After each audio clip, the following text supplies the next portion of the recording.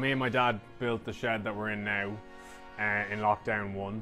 Once that was kind of finished, I was looking for the next kind of time project or time filler, time waster, you know, something to just occupy my mind and time in lockdown.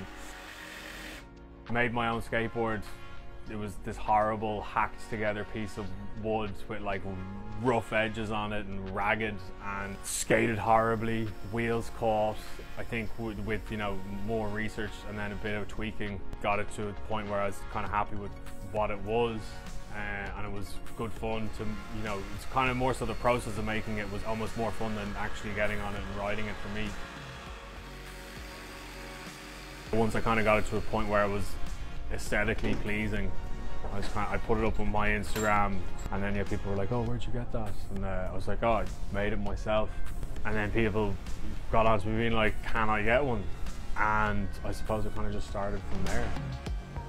Yeah, so basically the first bit of walnut that I got my hands on was salvaged from my uncle's house. He was getting work done on his garden, and this walnut tree was going to just be taken out, and I didn't know what the plan was with it, but my dad got it and got it milled.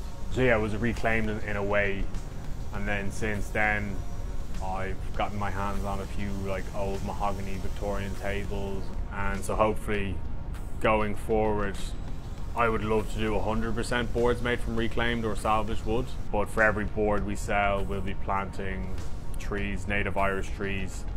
Every piece of clothing that we sell will plant a tree. So it's about giving back to the circle of it all, and you know, not taking more than we need to. I think we all have our part to play, and do my little bit doing that, then that'd be great. And if people want to get involved, that'd also be unreal. May 28th will be the first launch. We're gonna have t-shirts, which I'm wearing here, jumpers, skateboards obviously primarily. There'll be 10 for the first launch. Hopefully we'll sell out of them, and we'll get back down here and make a few more for another launch then as soon as possible. But yeah, we'll start with 10 and see how it goes from there.